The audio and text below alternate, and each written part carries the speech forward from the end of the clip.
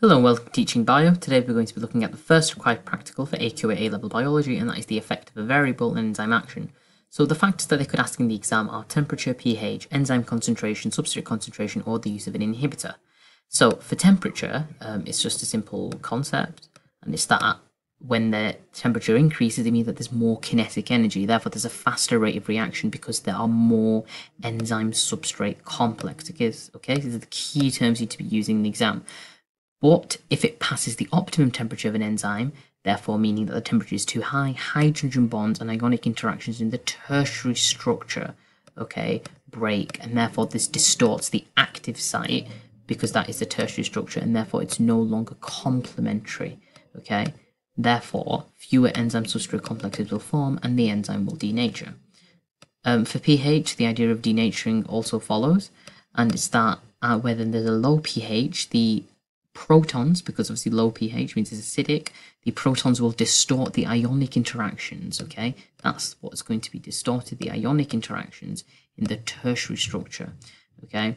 Which therefore distorts the active site, so it's no longer complementary, okay, to the substrate, therefore there are fewer enzyme substrate complexes. However, this actually doesn't completely change the structure because it is reversible, and therefore it can return back to its functional active site. So if, for example, they asked a question where they said that they added some sort of acid and that caused the rate of the reaction to decrease, how would the student rectify this? Well, they could probably add a base or add, sodium hydrogen carbonate or some sort of alkali. Therefore, that will raise the pH back to being neutral. Therefore, the enzyme will not the rate of the reaction will continue to increase and more enzyme substrate complexes can form. So the key here is that this, unlike temperature, is actually reversible.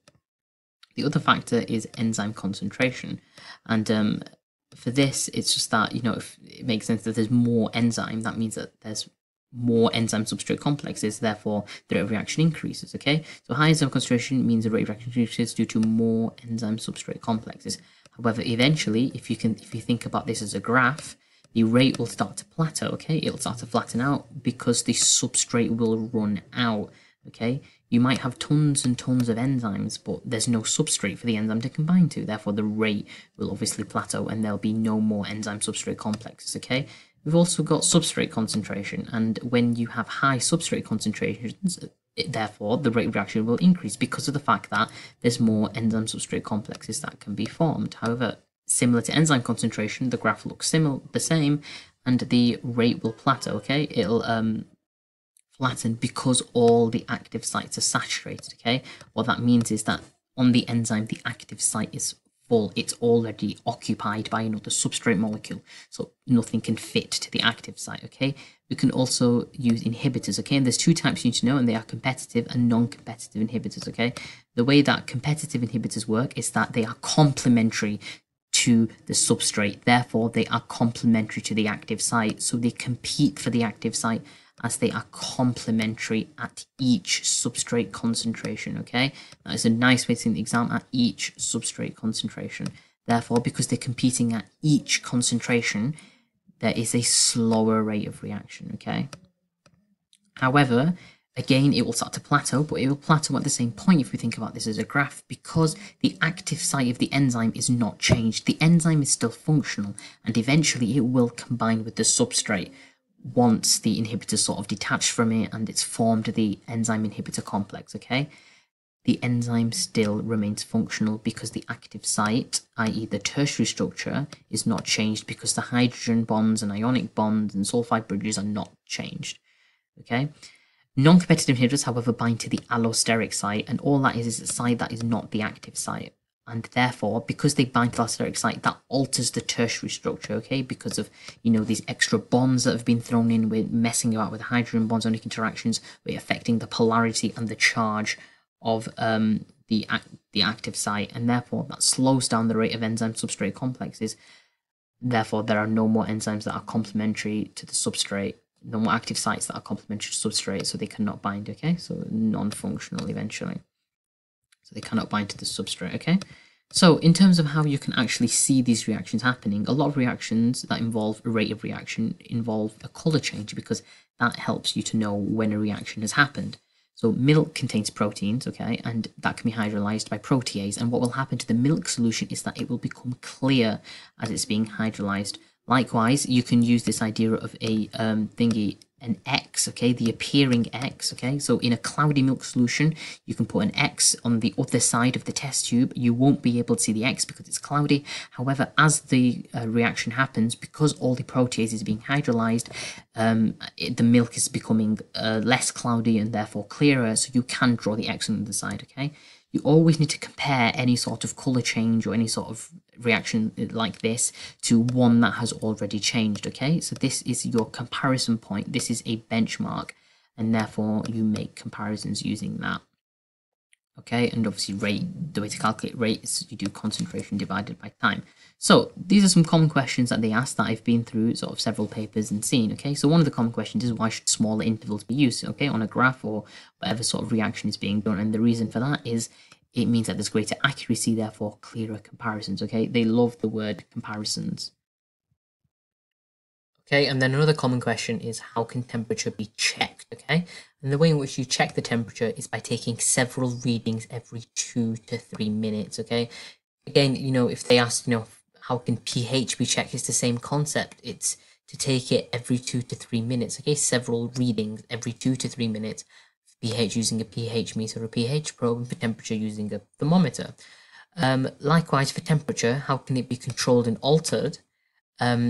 The temperature can be controlled using a thermostatically controlled water bath / thermometer, and the way in which the temperature can be controlled is this way, and the way in which it can be altered is by the addition of cool water from a tap or distilled water from a bottle or hot water from the kettle, okay? So it's important to make sure that the temperature is kept constant at whatever temperature you're assessing for.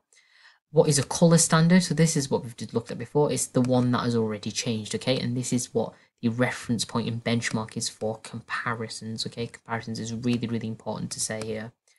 Some questions also ask to explain why sort of you leave the test tubes containing the solution and the enzyme for, you know, X number of minutes. And there is a nice way to say this, and it's that it allows the test tubes to equilibrate, okay?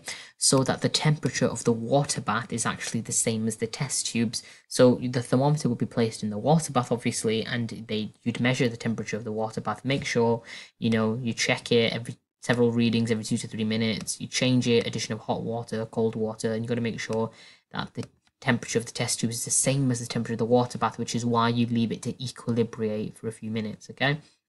And the question that can be asked is if you are given this sort of graph here, with a graph of rate of enzyme action and against pH, so pH on the x-axis, rate of enzyme action on the y-axis. So obviously this is the common curve. You should know what each of the graphs look like for each of the factors that affect it. And it says to describe how to calculate from a graph of pH against rate the pH range at which the activity of an enzyme is over 50% of its maximum. So find the maximum point, the peak of the bell curve, find 50%, and read down and find the range, okay? So the range is 7 to 11. So at that range, that's when the enzyme activity is over 50% of its maximum. So they could change 50% to, you know, 25% or 75%, but it's the same process, then you can get the range. And they might ask you to, you know, explain sort of the concept behind that and to explain the shape of the curve, which we've looked at. Low pHs, it's protons, you know, changing the ionic structure, ionic interactions, and hydrogen bonds in the tertiary structure, therefore changes the active site as it's no longer complementary. Okay, so an application question, so this is the one involving inhibitors, is that an enzyme-controlled reaction is inhibited by substance X. Suggests a simple way in which you could tell whether substance X was competitive or non-competitive, okay? And the way in which you do this is that you would add more substrate, okay? That is the way you check, by adding more substrate or increasing the substrate concentration. Another way to say it. Why? If it was a competitive inhibitor, okay, sorry, if it was a non-competitive inhibitor, the rate of reaction will not continue because the active site has been altered. So no matter how much substrate you chuck into the reaction, there will be no change. Okay, you can put bucket loads of substrate in, there will be no change to the reaction because the active site is altered because of a non-competitive inhibitor binding to the allosteric site, altering the tertiary structure. If it's a competitive inhibitor, the rate of reaction will increase because if you've got more substrate, there's more of a probability that the substrate will bind rather than the inhibitor, and therefore the substrate will compete with the competitive inhibitor. and bind to the active site. Therefore, there's more enzyme substrate complexes, and therefore the rate of reaction will increase.